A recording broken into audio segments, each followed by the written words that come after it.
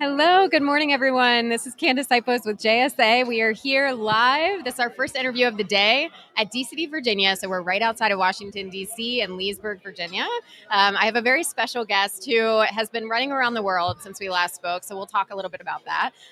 So I'm going to read your titles because there's a lot to say here. Oh, so boy. we've got Mark Gusakov. He's been on JSA TV. You've probably seen his face on here a couple of times this year at Yada and Data Cloud Austin.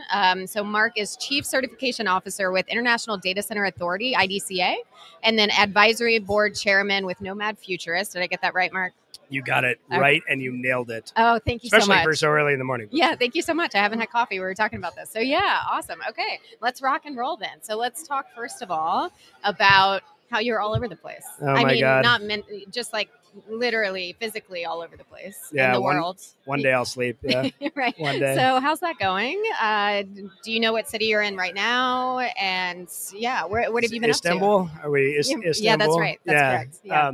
No, this is, and thanks again for having me. I always love doing these, and it's nice that I get to do it with somebody different every time. Yeah, too. So, that's right. We're branching out.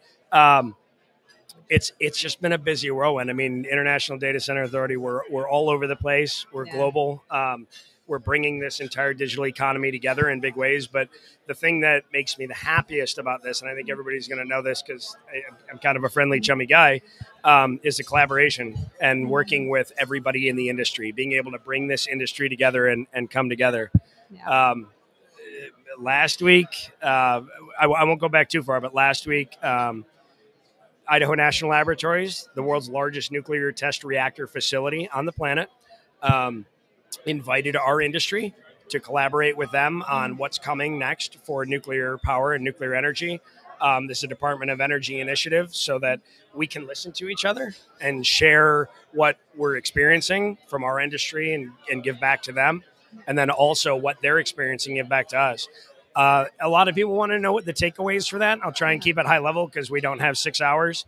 It was a 3-day event, so it was really great. There were some really smart people in the room, very intelligent scientists, a couple of utility people. One of the things that came out of it, I think they didn't realize that there's a need for power transmission. So the whole transmission line, where do we have fiber? Where can we put small modular reactors in where there's currently critical infrastructure? That came out of that, and that's good because now we start the conversation. One of the other things that came out of it was naturally workforce development, which I'm very passionate about with Nomad Futurist and with IDCA for certification. So how are we going to train these people? Where are we going to get them from? How's that going to come out? And that was kind of a mind blow for them. Like, boy, we really need to be on top of this and thinking about it. And then also kind of how people within this space are working together and coming together, that collaborative part of it, Right. And what we're going to do next, how this thing's going to unfold. So really sharing the information for what we know about each other, but also what we don't know.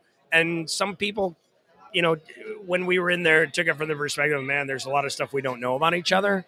But until we actually start talking about that and we uncover what we don't know, now we have a place to start. Yeah. So yesterday, I was at Department of Energy HQ in downtown DC.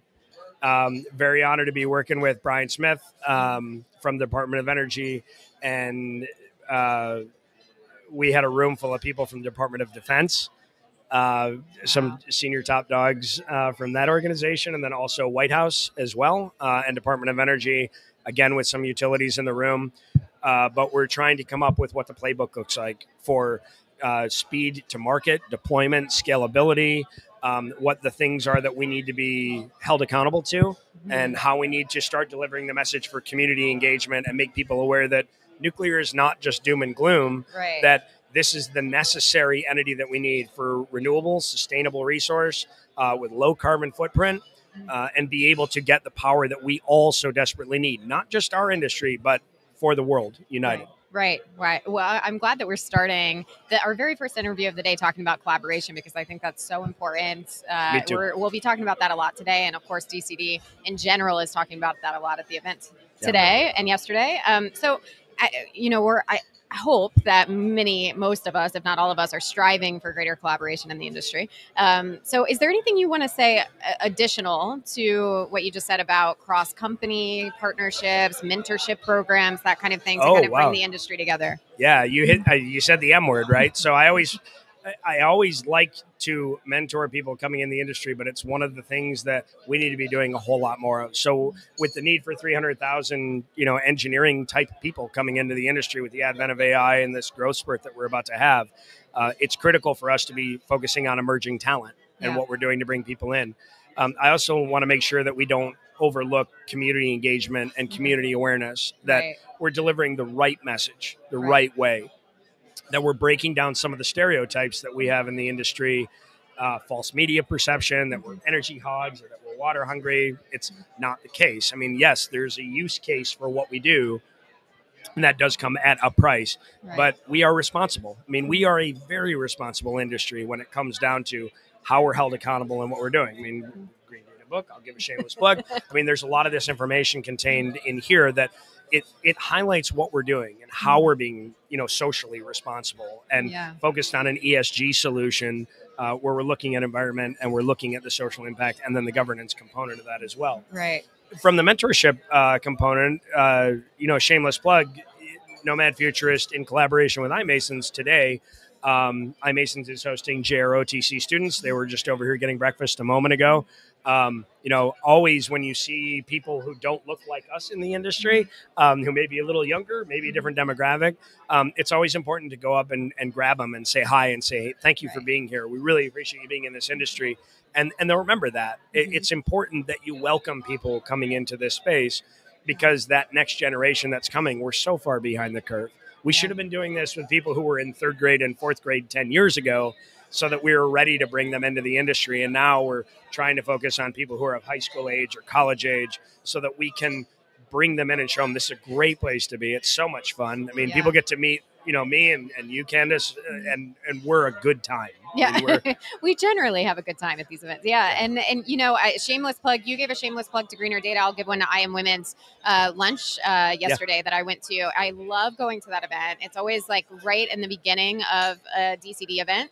And it's a great way to launch. And we talked about exactly what you were just saying, how important the DEI initiatives are, and getting folks into the industry and making sure that people are aware at a very young age that this industry exists. Not only that, but it's incredible and it's full of amazing people. And, it's an exciting, dynamic industry to be a part of. Absolutely. Like many of us, like me, just kind of happened into it. But, it's good to be more intentional about bringing people into it together. So, like getting in a room and no one looks like me. Yeah. That's my favorite part. Yeah. So anyway, great event. Sure. So you've covered all of the big. So we wanted to talk about nuclear, community engagement, workforce development, collaboration. So I think you've covered it.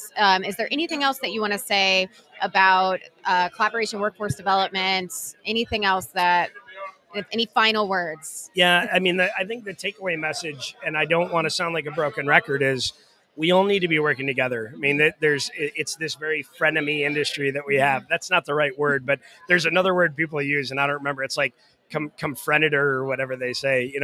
We're all very tied into this space, and we all work together. And one of my favorite parts about IDCA is that people come up to me and they kind of know who we are, and they know us a bit as a educational entity, but we are literally building the global digital economy across the entire planet. And we want to make sure that this industry is the best that it can possibly be, that it's resilient, that it's here to stay, that we're responsible within it. But when we work with countries and we work with, companies and we work as suppliers and we're bringing this whole thing together, it takes a lot of collaboration. It takes a lot of effort. We're not just training people, although we do an excellent job, better than anyone else in the industry from accreditation standpoint, but it takes layers, partnering with Nomad Futurist on demystifying digital infrastructure for emerging talent, and then also being that gateway, that entry point for younger people in the industry. But I say emerging talent because it's not just the young people. It's also people coming out of military service or people like me who came from industrial automation or aviation or Department of Defense or, military contracts, that they have an understanding for what we do. There's just a sidestep over for how they can be effective in the industry. And I always say, take the skills you have and use them. And there's a place for everybody. If I can do this with an English degree and a theater and acting degree, anybody can do it. It's that easy. There you go. All right. Well, that's a great way for us to wrap up. Thank you so much, Mark. I'm I'm so happy that we started the day off with you. And thank you to everyone out there viewing and watching JSA TV. Happy networking. We'll see you soon. Bye-bye.